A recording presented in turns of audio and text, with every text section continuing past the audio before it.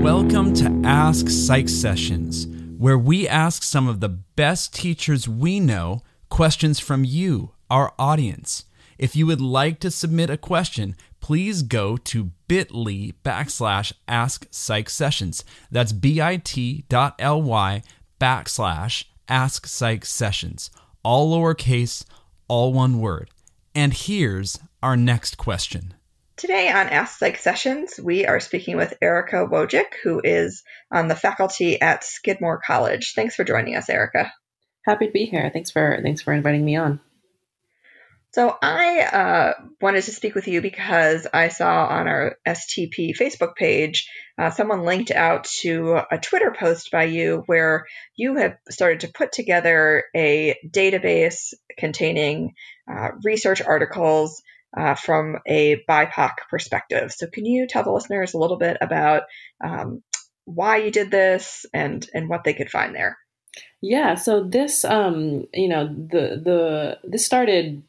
project started last week on the Blackout STEM Strike for Black Lives Day when, I was spending the day thinking about racism in the academy and how I could be anti-racist in the classroom. And one thing that I've done in the past with some of my own courses is take a look and try to decolonize or diversify my syllabi by kind of calculating how many white authors I'm having students read and really purposefully trying to include more diverse perspectives by including researchers who aren't white. And so as I was thinking about that, I was thinking about, hey, I know there's lots of people now that are trying to do this as well. And I don't, it would be really nice to have a centralized location where people could go to find papers by authors in psychology who aren't white. And I thought, okay, I could kind of put this together myself for developmental. And then I was thinking, the best way to do this is to have kind of crowdsource it, right? Kind of get everyone to contribute to a big database that would consist of psychology papers across all subfields that include authorship, co-authors, or one author or more from Black, Indigenous, and people of color. And what I really like about the emergence of this term BIPOC, right, is that it really highlights the fact that there are certain minorities who have been more affected by white supremacy, right? Black and Indigenous populations, but it's also inclusive of other people of color as well, because there is a general whiteness problem in psychology. And so I kind of launched this spreadsheet that there's a Google form that anyone can fill out. And submit, and self-submissions are very, very encouraged.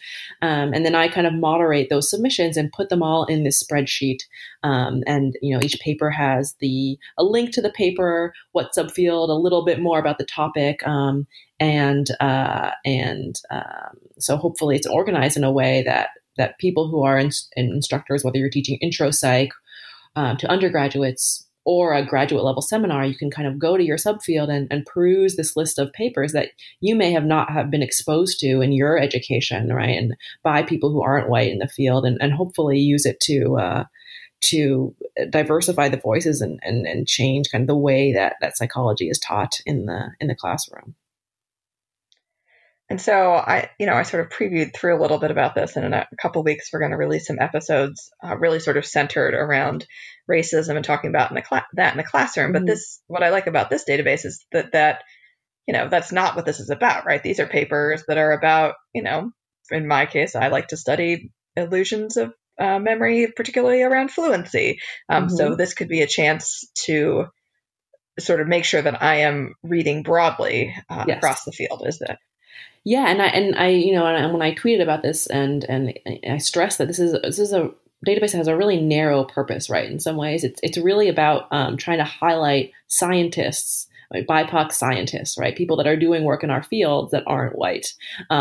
Yes, there are a lot of papers in this database that examine identity and race. There are papers that use populations that aren't, are weird psychology populations. I don't think that's a coincidence, right? That there's a lot of papers that are like that in this database. But the real purpose is to make it a real collection of papers by scientists of color, and in particular, Black and Indigenous psychologists. So that's kind of the niche that this fits into, right? And that this is not there's a lot of other initiatives doing lots of other things about decolonizing your syllabus and thinking about voices in the classroom. And this is kind of a resource that I hope that people find useful, right? About bringing together all these wonderful papers that may not be on our radars and we may not be teaching, and we should. So can you maybe give an example about when you're teaching a class and you've done this and you've been intentional?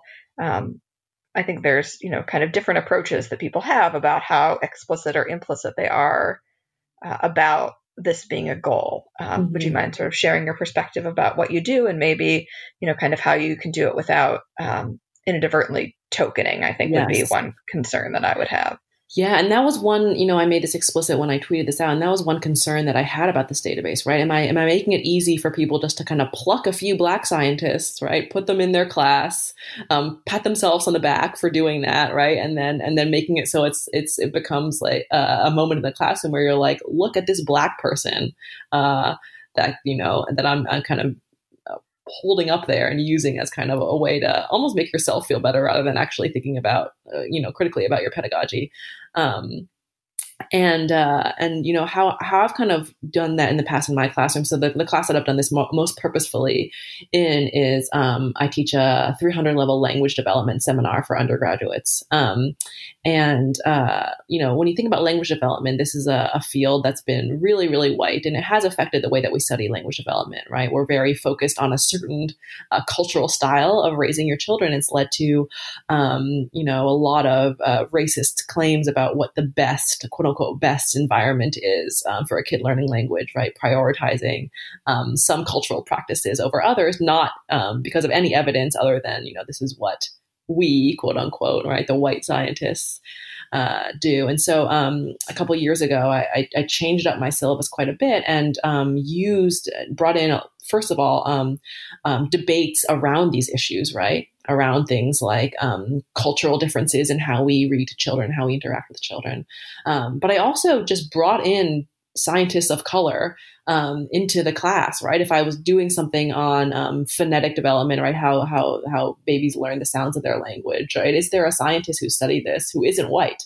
What I did is that every paper that we talked about, I would start with a slide that had the faces of all the people involved in the paper.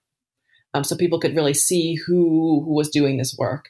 And throughout the semester, we had conversations where I'd explicitly ask students, right? Like, what are you seeing in terms of the patterns of who is studying this? And students are smart, right? They pick up on things and they would notice both, right? That there were kind of people of color that were doing this work. But we also had really good conversations about the fact that still, right, the majority of people doing this work were white. And so that's kind of what I've settled in. I'm by no means perfect at this. There's a long way for me to go, but I think kind of highlighting who's behind this work and having students have these conversations about who's doing the work is a really good starting place, and kind of, letting the students take the reins too, and seeing what they are noticing and what they're seeing is, I found, really, really useful. Great. That is like a nice, helpful, balanced approach. And I think sort of consistent with the theme that I hear, whether I'm interviewing people for this or listening to the long form podcast, that I think, part of teaching is working yourself, but then also remembering that your students are having an experience and checking in with them and seeing what they're noticing. So I think that those are both, that's a good approach for your classrooms. Mm-hmm. And I predict your students like you checking in to find out what they are thinking, right? I mean, I you've interviewed other people that have mentioned this as well, but I think it's really surprising, when you hear, surprising, I guess, in like kind of a disappointing way, when you hear from students that are really grateful that you're including diverse, papers by people of color, and also, have examples and pictures of just not just white people. And it really makes you realize how little of that they get in college, right? The fact that it's really remarkable when a professor is making that effort, I think is a really good reminder of how far we have to go. Yes, that is a good perspective about, right, that, rather than feeling this sort of like exceptionalism, that we use this to motivate in hopes that in a couple of years students don't notice, because now suddenly we've changed the the heuristic by which they expect to see papers. That's good. Yeah, it's a good goal. That's kind of the ultimate endpoint, right? It's not so that we have these, a couple people, one person in a department, one class in a department that's addressing cross-cultural issues, issues around racism, but that it's really embedded in the curriculum, right? So that this is part of how we teach psychology.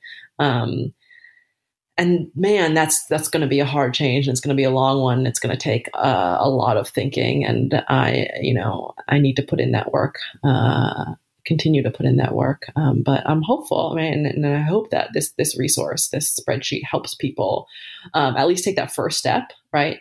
That was kind of one of my goals: is how can I make this easy for people? Because it's once there's barriers in the way. I think, especially we're all very busy. It's easy to kind of say that you don't have time to do X, Y, and Z. And hopefully by having just this list of papers at your fingertips can help people take that first step, just to kind of taking a critical eye and making some changes to the papers they're having their students read.